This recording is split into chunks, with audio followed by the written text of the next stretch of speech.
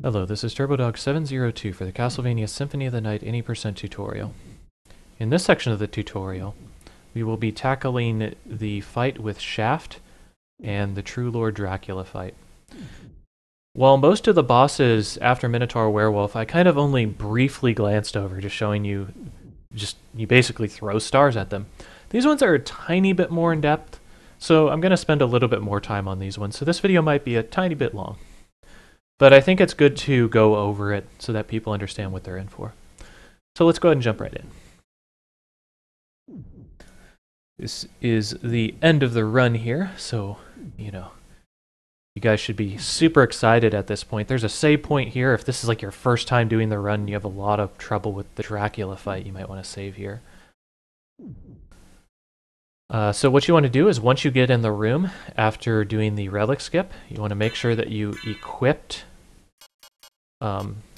your second Buffalo Star. If you're really low on mana, you could always equip your Mana Prism and use it once, because you are going to use some mana in the rooms coming up. At this point, once you have two Buffalo Stars on, you can, throw two different types. Okay. Something to note about two Buffalo Stars, it's very common for people to change the way they hold the controller when they have two buttons that they need to press. So just kind of play around with ways that you can use both of your Buffalo Stars effectively while jumping. I have my own methods. I'm sure other people have theirs. So just play around, see what works out. Having two Buffalo Stars equipped, though, is really the way to go. If you find that you're dying a lot on these fights, you could have an elixir and just like swap that out when you need to heal if you're new to the run, so keep that in mind. But this is kind of the goal that you should go to. So we want to get out of that room. We're going to jump up and press up. And that's going to make this elevator trigger and take us upward. Once we get out of here, we're going to Buffalo Star Dash, jump, and turn into a bat, fly straight up. It doesn't matter if you go left or right on this place, but, I just go left. So we're going to wing smash, and while we're wing smashing, we're going to directionally influence up so that we hug this terrain. We're going to mist bat at this area and fly straight up. And then we are going to wing smash and drop inside of that hole. I'm actually going to make a save state here so that I can keep going through this Shaft fight. Okay, so we fall in. We're going to skip the cutscene with Shaft. Okay, Shaft has a couple of abilities. The majority of what he's going to do is he's just going to fly around and use his balls to do different attacks. For this section, I'm actually going to equip a elixir and just kind of let him do his thing so you can see some of the attacks he does. This shouldn't happen at all, but if an emergency happens, you should probably know the things he can do. So he can shoot balls that make columns of fire. Sometimes they go on the vertical walls instead and shoot flame. He can do bouncing balls. He has the electrical shock balls. Okay. The last thing that you need to know really about this fight is that the green sphere surrounding him can block shurikens or block attacks in general. So you should keep that in mind. We aren't going to let him do any of this if everything goes according to plan. Okay, so the room itself is a square. So what we're going to do is we're going to backdash all the way into the far lower left corner. At that point, we are going to be jumping straight up and throwing Buffalo Stars at Shaft. Shaft will fly directly towards you at the beginning of the fight. Do not be scared. As long as you backdashed entirely into the corner and didn't move, he won't be able to hit you. So skip the thing. We're going to backdash into the corner. And then we're going to throw stars. See? And that was kind of even a slower fight. So we're going to do that again.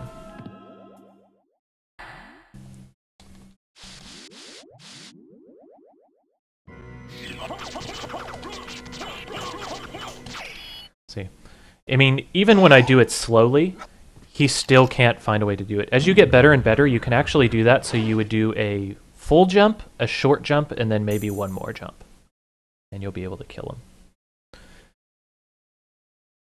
This is the true Dracula fight.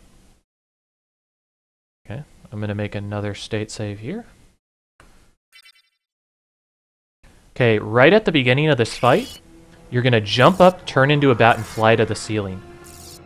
Once Dracula goes off screen, like that, you're going to untransform and start mashing stars. And what that'll cause is so that when Dracula comes on screen, you'll hit him on the way down. After that, do a jump. After that, you're going to do a jump and throw stars at him again. So that's basically free damage before his actual pattern starts.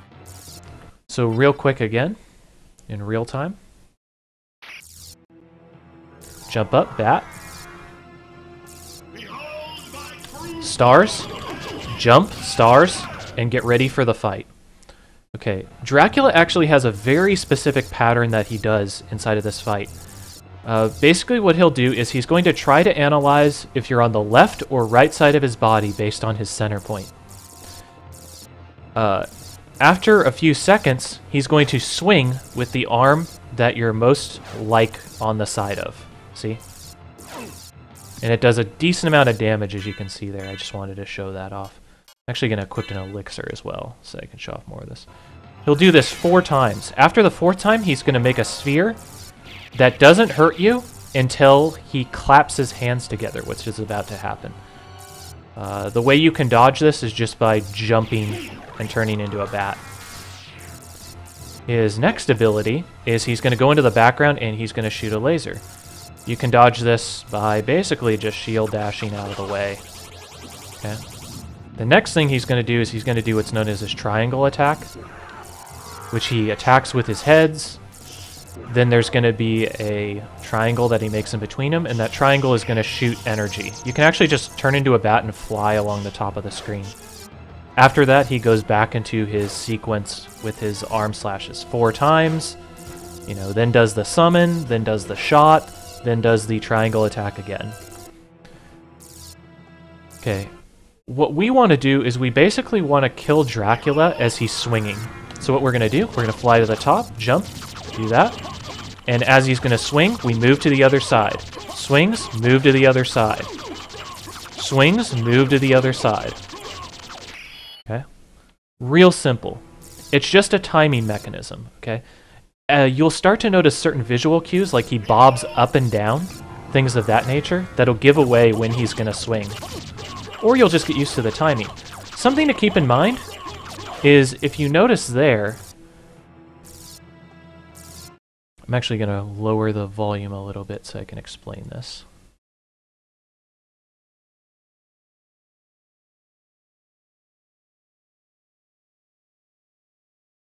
You'll notice that Dracula, he has different hitboxes on his left and right arms. His right arm, his arm on the right side of the screen has a very consistent hitbox, which, if you see, I'm hitting him every single time. Okay. If I were to attack his left side, a lot of times it'll go like right through him. So I'll try to show that off a little bit in this one. See? So it's less consistent. So one of the best things that you can do as a player is to try to maximize your time hitting the right side of the screen, which is his left arm. Alright.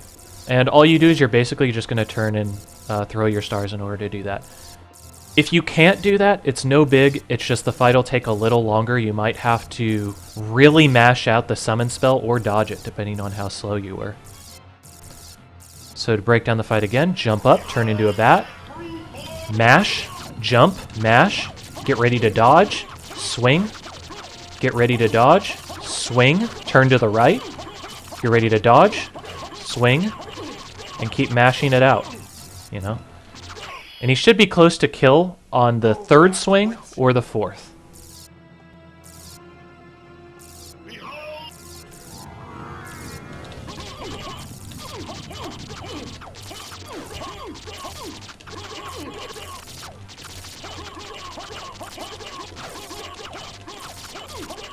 That's a good Dracula fight.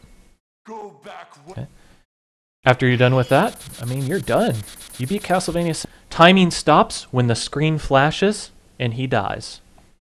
So feel free to enjoy the ending when you do so. The rendition of, you know, I Am the Wind or whatever it is that you get. If you're on XBLA, I pity you that you don't have the true song. But enjoy the ending, guys. That's the end of the run. It takes a lot of dedication to be able to get the execution down in this game. Keep with it, though. I haven't been playing this game a long time, and quite frankly, within the first 2 months of playing it, I was able to get a sub 22 with strats that were much worse than this. And that was on the PSX version. So everything's within your grasp, guys. Okay? Just keep at it, and soon enough, you will be the Wind, you will beat Dracula, you will be a speedrunner for this game. But for now, that is the end of this video. This is TurboDog702 for the Castlevania Symphony of the Night Any % tutorial. Thank you. I'm sorry. 'Tis my fault you had to fight your own father. Fear not. I had my own reasons for destroying him.